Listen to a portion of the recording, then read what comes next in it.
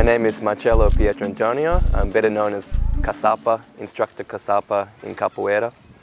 I'm from Perth, Western Australia, and I'm living in Tokyo, Japan at the moment, teaching Capoeira. Capoeira is a Brazilian art. It has its roots in Africa, but it developed over the last 500 years or so in Brazil, and now is spread all over the world. It's practiced in schools, in universities, in dance studios, in academies, on the beach, on the street, in the parks, everywhere. So I first came to Japan on a working holiday visa, and at the time I was teaching English for a big English school. But I was kind of getting bored with my life, and I wanted to do something more in Tokyo. I could see lots of opportunity that I wanted to take advantage of. And then I remembered back at that time at the first batizado in Australia, when our mestre asked me to start teaching capoeira in Japan. And we started the group in 2004. So I tried to teach them all the aspects, all the elements of capoeira. So not just the movements, but also about the music, about singing. We have to sing in Portuguese. We even make our own instruments in the class. So it's been a wonderful experience, and it's really worth it when you see people enjoying capoeira and the way their life transforms, just as mine has. So I first started teaching kids capoeira when I was working in an international kindergarten. I was invited to do a percussion class for a couple of kids. They wanted to do some drumming and work on the percussion. So I was teaching them some of the capoeira instruments. And then I had the opportunity to teach a full capoeira class. So last year I made a time slot for a kids class, and these kids are crazy about capoeira. They love capoeira so much. They're singing and dancing, doing cartwheels at school and walking on their hands at home. They're really in love with capoeira, and it's great to see such a passion at such a young age. So I'm really enjoying teaching the kids capoeira class, really focused on getting some great kids in the group. We're going to see some crazy capoeira kids coming out of Tokyo soon. そうですね。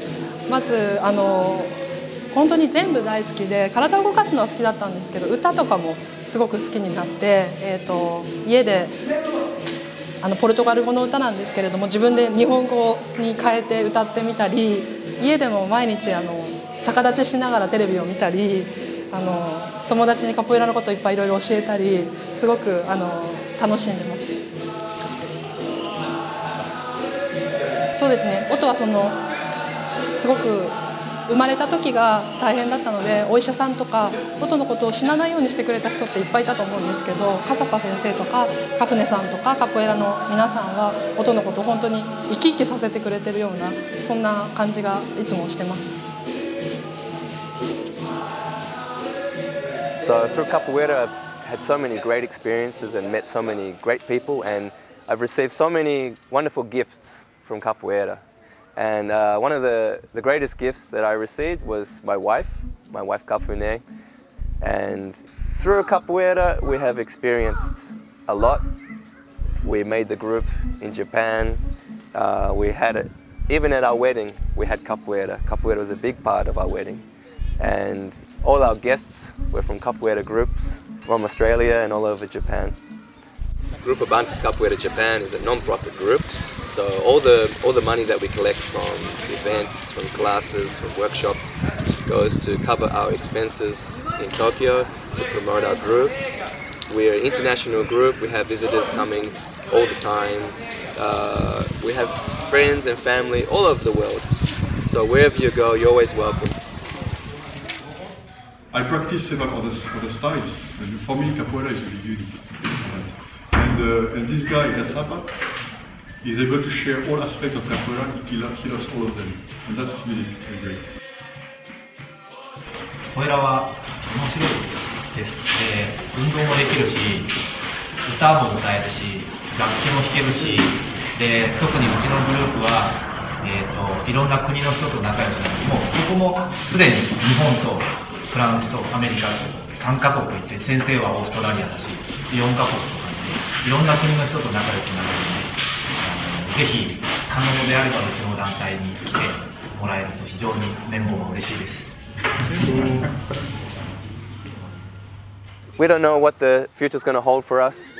We're waiting for a good opportunity to really take off in Tokyo, to make the group bigger and stronger, and we're still experimenting, trying to find the right way to do it.